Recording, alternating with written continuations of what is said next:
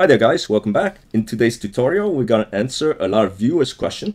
So previously we had this tutorial how to hide Roblox Tools Hotbar, where we showed people how to hide the hotbar inside any game that they're playing while they're playing the game.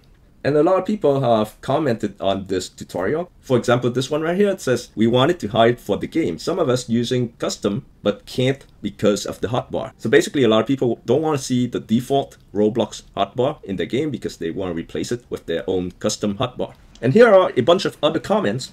And if you read them, they are all basically asking for the same thing. That is for a script to hide the hotbar.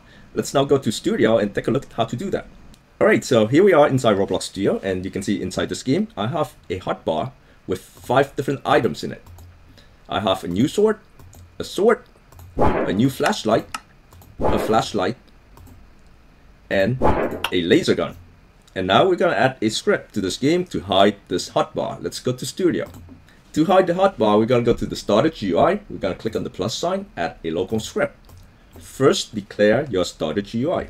Local starter GUI equal to game :get service starter GUI. Next, we're gonna say starter GUI set core GUI enable. The first parameter is gonna be the item that we want to hide. So in this case, we want to hide the backpack. We're gonna say enum dot core GUI type dot, and we want to hide the backpack, so we're gonna say backpack. To hide the backpack, we're gonna set the second parameter to false. And now let's play test and take a look. You can see there is no more hotbar. I can no longer use the tools that I have inside my backpack.